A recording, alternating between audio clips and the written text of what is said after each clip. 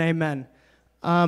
So I don't have a title for this message, but the Lord, when I was praying about this, I had a lot of resistance this week. How many people have like off weeks? That was me this week. I was feeling attacked. I was feeling oppressed, and it just makes sense because the Lord wants to take me out, and the devil's trying to take me out. Thank you, Pastor. See, that's why he's the boss. That's why he's the boss. He's got to correct me like this. Also, side note, who chose the color for this? Who chose salmon pink the day that I'm trying to preach? I need like a strong blue or like something very masculine. I took one of these like what was that quiz thing? The masculine? What was like polarity? I took a polarity quiz.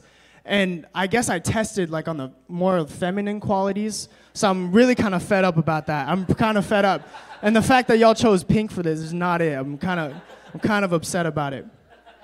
But as I was preparing for this message, I didn't get a title, but the Lord said, I want them to leave with 3 things.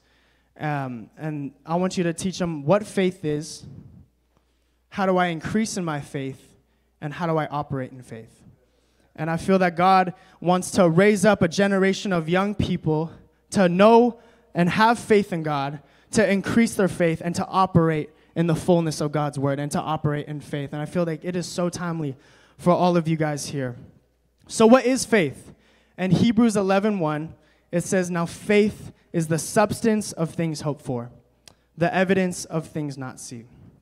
It says, now faith is the substance of things hoped for, the evidence of things not seen. And I want you guys to imagine this. I want you to imagine you guys are at home looking out your window. It's a windy day and you just see trees blowing, right? You see the trees blowing. You see the branches swaying. You see the leaves falling off. And you see that tumbleweed in the middle of the street. And I want you guys to imagine this. You don't see wind, right? You can't, if you put under a microscope, you don't see wind, right? Just like how you don't see Jesus, right? You don't see Jesus with your physical eyes. You don't feel him. You don't give him a hug. Jesus is not standing next to me right now, but you feel the effects of him. That the moment you step outside of your house, you begin to feel the wind pressing on your face. You begin to feel the wind blowing on you. That's how Jesus is in your life. You have faith in something that you can't see, but you're convinced that it's real, and you feel the effects of it in your life. That's how Jesus is in your life, and that's how we operate in faith. We need to have faith in Jesus and the promises that he has laid out for us.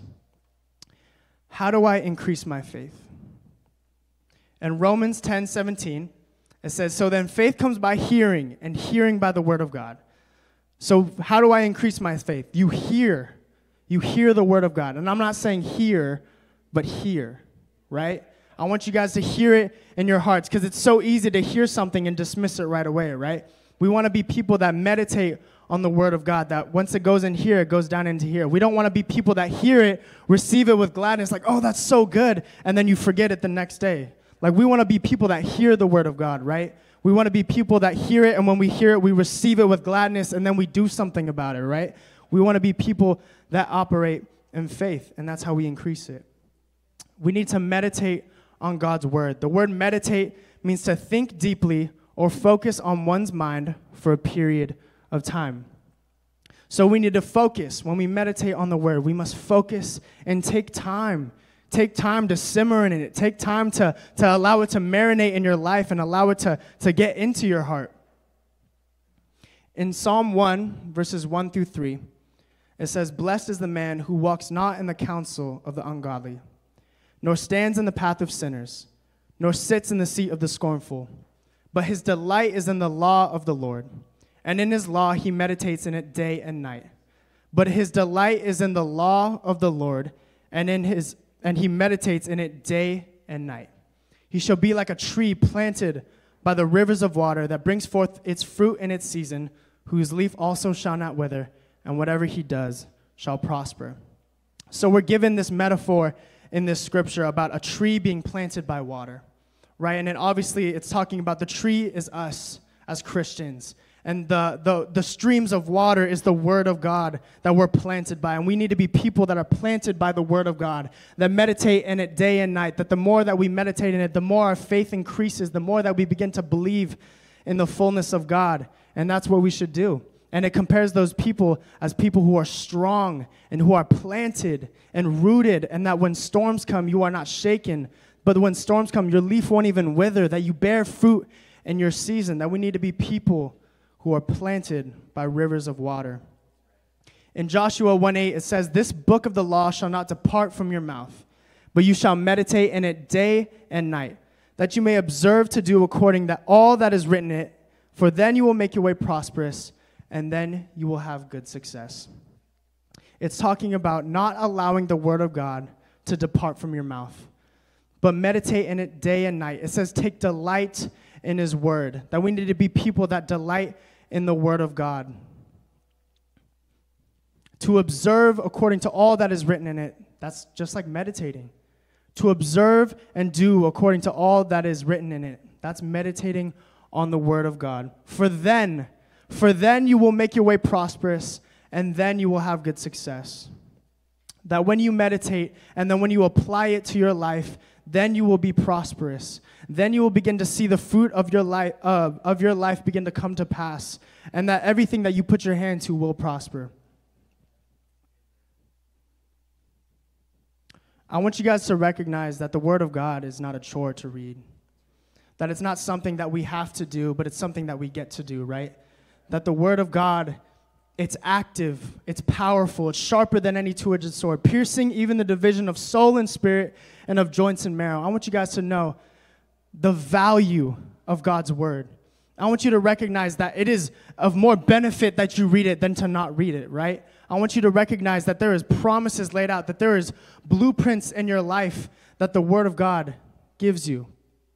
I want you to think about when you bowl, right? When you go bowling, that you get the bumpers, right? That's God's Word in your life, right? That even if you totally just like close your eyes and like, whoa, throw it that way, like you got the guardrails and you'll keep going and you'll get that strike. You'll still hit the pins, and that's how God's Word is in your life. That when you throw a bowling ball, that when you begin to run towards something, you run towards a giant, that the Word of God begins to guide you and you begin to attack that giant, right? Amen. The eyes and ears are the doorways to the heart. It talks about in the Bible how the eyes and the ears are the doorways to the heart. And out of the abundance of the heart, the mouth speaks.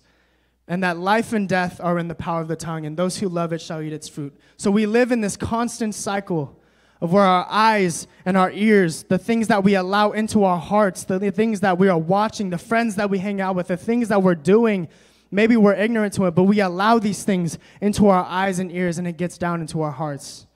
And out of the abundance of the heart, the mouth speaks. And in the Bible, it talks about a ship is controlled by a rudder, right? A small rudder.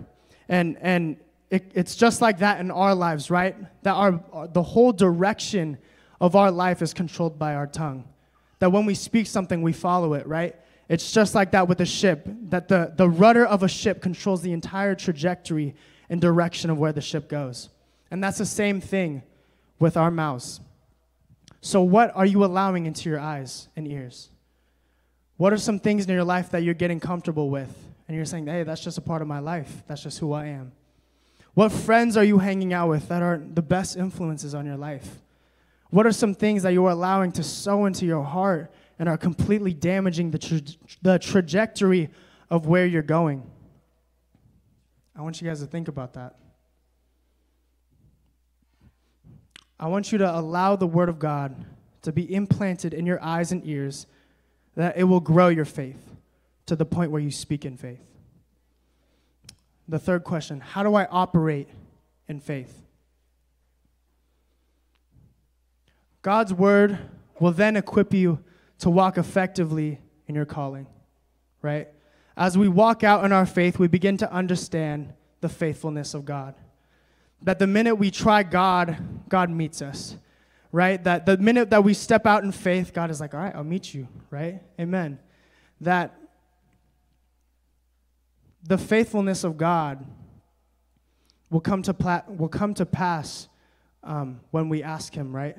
We need to ask God, right? A lot of us don't even ask God for things to come to pass in our life. If you're believing for something, and if you're asking God, God, I need this in my life. God, please save me from this. Please show me this. Please get me out of this. God will meet the measure in which you ask, right? So if you're asking for big things, God will meet you in a big way, right? And if you're asking in a small way, God will meet you in a small way, right? Don't limit God. Do not limit God on what he could do in your life. God will meet you in the measure of which you ask, right? So ask big. That when you meditate on God's word, that when you allow it into your heart, you're like, man, I'm stirred with the faithfulness of God. Ask big. Don't limit God. Ask God for Angel Stadium, right? Ask God for a stadium and he'll give it to you. Ask God to provide all of your financial needs and he'll provide it. Amen? But if you ask small, if you're like, God, I got rent. God, I need like $2,000 this month. Just give me like $500. That'll be good. Right? Don't do that, right? You're limiting God. You're limiting God. Nothing is too hard for God. If you ask small, he'll give you small. But if you ask big, he will provide all of your needs. So when you sow the word of God into your heart, it'll begin to just come out naturally. It'll be like, hey, when something happens, when a storm comes, you're like, nah, my God is bigger than that. My God is bigger than any circumstance. My God is bigger than any storm. That you begin to declare the faithfulness of God. That as for me and my household, we will serve the Lord. That all things work together for the good of those that love the Lord, who are called according to his purposes. That my God shall supply all of my needs according to his riches and glory. That by his stripes I am healed. And thanks be to God who always leads me into triumph. I can do all things through Christ who strengthens me. That no weapon formed against me shall prosper in Jesus' name. It is not by might, it is not by power, but it is by his Spirit in Jesus' name. That when you sow the word of God, when you meditate on the word of God, you will begin to speak the word of God. And when you have faith, and you have the faith the size of a mustard seed, you can move a mountain. You can move a mountain in Jesus' name. There is nothing too hard for God. Oh, let me tell you, this is a funny story. Oh, I was wrestling with this. I was like, bro, Lord, I should not say this. Bro, Lord, I should not call Lord that. Sorry, Lord. But let me tell you something. God is faithful in the big things and in the little things, right? If you ask big, he'll meet you. And even like the smallest of worries, God will meet it. He's so faithful, right? So there was an all-staff meeting. Oh, man. There was an all-staff meeting earlier this week, right? And your boy had to use the restroom, okay? I had to use the restroom. You know, I had to go drop the kids off, right? See, Lord, I shouldn't have done it. I had to go drop the kids off, right? So I go to the bathroom, and I'm like, dude, it's just routine. Nothing out of the ordinary. It was nothing crazy. Like, not even, like, crazy. It was just routine bathroom, right, that we all do. I flush, clog the toilet. Completely clog the toilet. I get up, I'm like, there's no way. This is the only bathroom in this entire office. Like, there's no way. Water begins to pour out, and I'm like, oh, my gosh, what am I supposed to do? What am I supposed to do? And I'm like, there's no way. I'm seriously, like, contemplating. I'm like, should I just leave? Just have, like, the facilities guy, Alex, like, clean it up. Like, just not even worry about it. Oh, my gosh. And I'm just like, no. I come to my senses. I'm like, no, I shouldn't do that. I should totally, like, tell somebody about this, you know, or blame it on somebody else, like Pastor Jonathan or something. But in that moment, I'm, like, puzzled. I'm, like, frozen. I'm like, what? There's, like, water on the ground. I'm like, that's insane. This is so embarrassing. And in that moment, I pray. I'm like, God, like, please, like, send somebody. Like, this is so bad. Like, I don't want, like, Pastor Carl to walk in, and he's just totally like, oh, praise the Lord. What is that? Like, I do not want that to happen, right? And I literally pray in that moment, puzzled in a bathroom stall with water on the floor. And I'm like, Lord, please, like, send somebody. Or, like, I just need your help. And the moment that I walk outside, I see Alex Sierra, our facilities guy. Isn't God good? Isn't God so good? I prayed and I asked God, I'm like, God, you are faithful in the big things and the little things. In Jesus' name. I prayed and God met me there in the form of Alex. And of course, like I like helped him. I didn't like want him to do it. That's my homie. I didn't want him to clean it up all by himself. But isn't God so good? He's faithful in the big. Can we give it up for God? Amen. He will save your embarrassment. But I'm like literally embarrassing myself right now on this stage. But praise the Lord. Be expectant and walk as if you already have it. God never misses it. It's always us, right? God is always hitting the mark. It's always a matter of us missing it, right? There's always something internally that we're dealing with. There's always something that we miss, right? And I pray that it's not us. I want to end with this passage. It's the passage of Peter walking on water and Jesus calling him out. And I just want to read it. It's Matthew 14, verse 24 to 31. And this is out of the Message translation. It says, "Meanwhile, the boat was far out to sea when the wind came up against them, and they were battered by the waves. At about 4 o'clock in the morning, Jesus came toward them walking on the water. They were scared to death. 'A ghost,' they said, crying out in terror. But Jesus was quick to comfort them." How many of y'all are grateful that Jesus is quick to comfort you? "Courage, it's me, don't be afraid." Peter, suddenly bold, Peter, suddenly filled with faith, said, "Master, if it's really you, call me to come to you on the water." He said, come ahead. Jumping out of the boat, Peter walked on the water to Jesus. But when he looked down at the waves churning beneath his feet, he lost his nerve and started to sink. Jumping out of the boat. So Peter is jumping out of the boat, and he's literally doing a miracle. He's walking on water. And a lot of the times we step out on the boat and we're literally in a miracle, right? And when Peter messed up is when he looked down. When Peter messed up is when he looked down. That when he was looking at Jesus, everything was okay. He was looking at the very person that was holding him up in that moment, right? And Peter messed up when he looked down, when he lost sight of Jesus. And he began to understand the circumstances surrounding him. He began to understand that the issues in his life, the insecurity that he's dealing with, the struggle, the bondage, the sin. He began to look down and he grew afraid. He began to doubt. And he began to sink. But I want you guys to see what happens. He cried out, "Master, save me. Jesus, save me." Jesus didn't hesitate. He reached down and grabbed his hand. Then he said, "Faint heart, what got into you?" And I imagine how many times that I've cried out to God when I've missed it, when I've missed the mark. I've cried out, "God, save me. God, save me." And he did not hesitate to pull me up. And it says in the Bible that he is faithful to those who are faithless, right? He is faithful to those, and he's so gracious that his mercies are new every single morning, that he's faithful to those who miss the mark. And that the moment that we cry out, "Jesus, save me," he is not going to hesitate. He is not going to hesitate to look at you in the eyes and pick you up from your situation and your circumstance and plant you back on your feet. And what I love about Jesus, what he did, he wasn't furious at Peter. He wasn't laying down the law. He wasn't chewing him out. He said, I just think of this in the tenderest way possible. He said, "Faint heart, what got into you? Why did you lose faith? Why did you doubt?" Right? I'm just grateful. I'm just grateful for God that he's so quick to pull you up. He's so quick to not hesitate, regardless of our mistakes, regardless of our mishaps. He's so faithful to pick us back up. And I want to ask you this. What boat do you feel that God is calling you out of? What are some things that you are believing for God to do? And I want to share a testimony of a time in my life where Jesus called me out of a boat.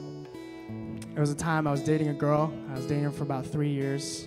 Thought she was the one, like in high school, just like, what? She's like it. She's the one, And I remember God telling me, we were a good relationship. We didn't fight. We didn't have all these problems, but we were a good relationship. And God told me, she's not the one. That's not it. And I'm like, no, are you sure? Like, I think you're missing it. I feel called. I feel like she's like, I'm on this earth for a reason, to bring her to the Lord. Like you begin to like convince yourself of things, or like when God's telling you one thing, you're like, no, you're completely wrong. But like God knows everything, literally, like God knows everything. And I'm like, no, I'm struggling with this. And then one day I just reached out to my best friend, and I told him, man, like I think I got to break up with her. I think I have to do it. God's telling me to do it. And how many of y'all are thankful for godly friends and accountable friends, right? And he prayed for me. He comforted me. And, you know, he's somebody that isn't going to tell me what I want to hear, but he's going to tell me something that I need to hear, you know, and I'm so grateful for that. But I did it. I went to pick up my girlfriend. We talked. I broke up with her, and I just remember driving away. And I remember feeling this lightness. I remember feeling like almost like flying, you know. It was just the most surreal thing. And I remember in that moment, God told me, Jared, now you could run.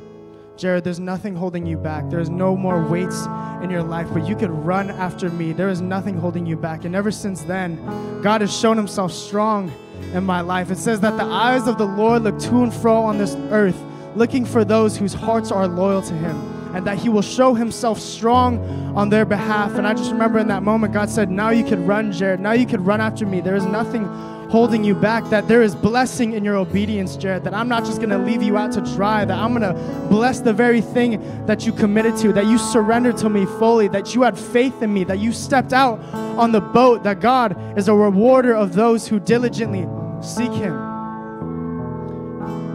So what is something that God is calling you out of? What are some things that you feel like God is calling you to believe in faith, right?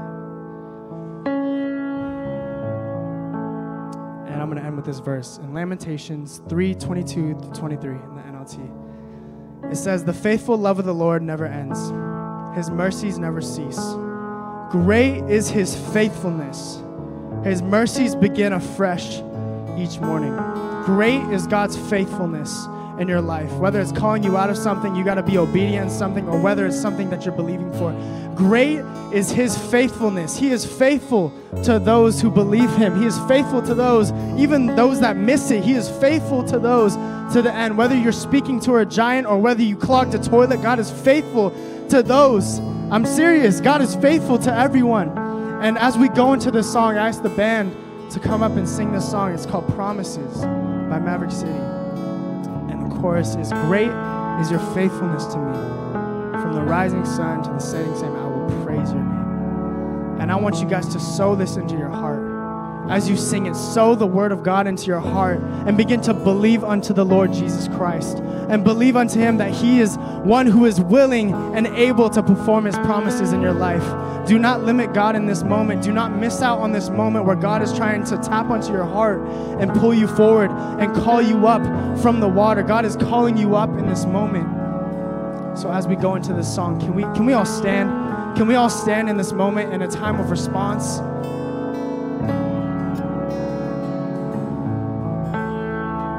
And I want you guys to worship. I want you guys to be transparent in this moment with God. I want you to talk to him. I want you to call upon the Lord. I want you to ask him for the impossible, because he can perform the impossible. I want you guys to lay it at Jesus' feet right now. Listen to his voice. He is always speaking. He is always knocking on the door of your heart. Allow him in this moment. Can we all lift our hands? Can we all lift our hands as a sign of surrender? Don't be afraid. Don't worry about what your neighbor is doing. Can we all lift our hands and begin to acknowledge and worship our King?